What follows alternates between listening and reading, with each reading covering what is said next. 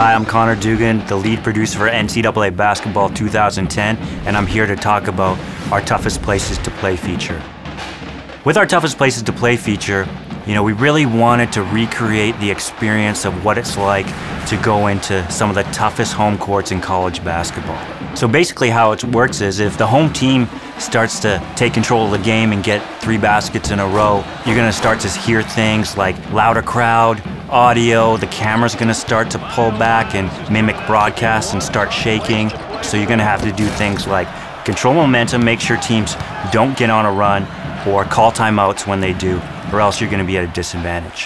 How we determined the rankings was getting you, the fans, to vote on it last year, and those ratings are now determining the order in NCAA Basketball 2010. Some of the toughest places to play that are featured in our game this year is #1, North Carolina, the Dean Dome. So when you go in there, it's just an intimidating place to play. Another one that comes to mind for everyone is Cameron Indoor Stadium. That one's obviously such an intimate environment. It's a smaller venue. The fans are right on top of you.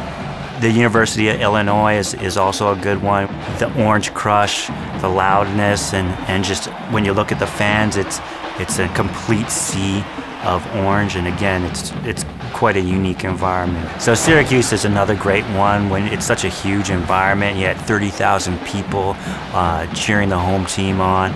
It's quite an intimidating venue to go play at. Check out our Toughest Places to Play feature in NCAA Basketball 2010 in stores November 18th.